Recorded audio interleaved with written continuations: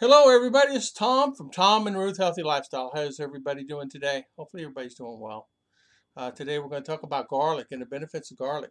They actually called it one time nature's pill to cure any ailment. I don't know if you guys remember. My mother used to say, "This is going to cure any ailment you have." Well, not only that, it hurt my nose. Garlic is popular because it's in many dishes. In fact, it's in a lot of dishes you eat. It can lower blood pressure. Some studies have found that garlic can help with your blood pressure in general. It's amazing how the natural things that you don't even think about. It can actually lower your cholesterol, and it can help your LDL, your bad cholesterol. And of course, garlic has, just like it does with berries, has many anti-inflammatory effects. It can help reduce inflammation to the body, which is beneficial, which is great for people that have asthma and breathing problems. It can also boost your immune system, and they believe garlic helps protect your immune system for any kind of disease or sickness. I know that years ago my mother would make this concoction of onion and garlic together and say drink it in a little drink. She sometimes would boil it or something. It tasted horrible, but I guess it worked. You know what? I can say this for sure. Uh, I've not been sick that many. I've been more sick here in the Philippines than I have any other time in my life. You could probably count on one hand as many times I've been sick in my life. Thank God. So maybe my mother really boosted me up. Garlic contains antioxidants for it protects your cells and helps caused by free radicals. And also too, garlic is really good if you a couple ways you can do it. There's many ways people cook with it. I take garlic and I mash it a little bit up, get the oils out of it, but I actually put it in olive oil and create a garlic olive oil. It's really good.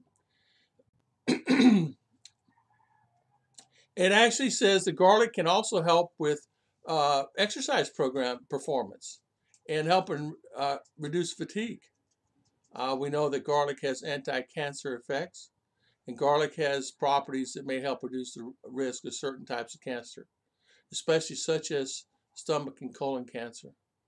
A lot of people have used garlic, and if you read a lot of the things that's got garlic and weight loss. Uh, some have powder, some type of garlic in weight loss pills, and it helps you reduce the fat mass, which I need about 100 cloves of that.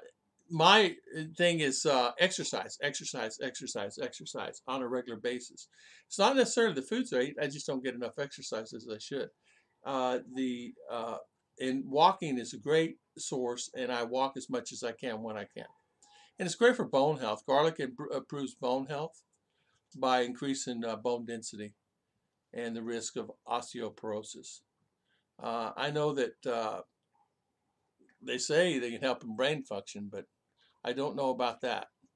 The study's been shown that it helps with memory, and so we know that it helps with heart disease and it improves cholesterol. So that's a positive thing. And of course, back years ago, they said that garlic is really good to help with aging effects, like to help with aging, to help aid with aging.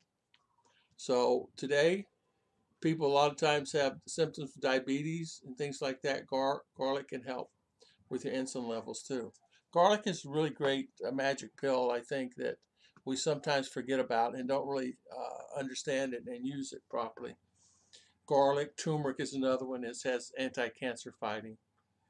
I was really into the seasoning type stuff for years and eating a healthy diet. And one of the challenges I had when I had my business years ago, my manufacturing, was when I was creating recipes for selling this stuff. I had a wild dream, and I did it, and I achieved it. Was selling seasonings and all natural products, and tried to sell as much organic as I could, but I really couldn't get. They're just not available. Did a lot of dehydrated stuff, but my seasonings were all natural. I didn't put no preservatives or anything in those, and people could buy those. It's still in business today. The company's still in business today. The thing that you have to realize that more than anything else in the world, that when you put something inside your body, you want to make sure it's good for you. Sugar and things like that are bad for you. And we often sometimes, well, you need that fix of sugar. And we all do it, including myself. I decided that it's a no sugar diet, and I'm doing really good with it. And my sugar is limited down to none. If anything, it's very minute to even say anything. Because a lot of things we eat, we don't really realize it has sugar in it. I ate a snack yesterday that was made by someone else. It says nothing in there. It's just pure fruit. But I did not know she added sugar in it. I said, it's got sugar in it. Oh, yeah, yeah, it's got sugar in it. Well, I asked, but it's all right. I mean, at least I caught it in the beginning. But even though I say to myself, I do indulge from time to time. I don't sit there and deprive my body 100%. A little can go a long way, you know. And but it's not as much as I was eating 1 to 3, 1 to 4, 1 to 5 teaspoons of sugar a day. Rice is a sugar-based product that once it goes in your body, 1 cup can turn into 22 teaspoons of sugar because of your insulin and how it's produced after it's produced in your body. So you got to be really careful with the rice and rice intake. So many young people have problems with their blood pressure and everything else here in the Philippines, and a lot of it's because of the rice. And so I eat no rice other than diabetic rice. I eat diabetic rice, which is the red rice. I won't touch white rice unless I absolutely have to and I'm starving. If not, and I can eat a piece of bread instead, I will do that because I will not eat the rice. Now, bread has, not always good for you either, even wheat bread. But it's better than eating a cup or 2 cups of rice or 3 cups of rice at a meal and have all that in your body.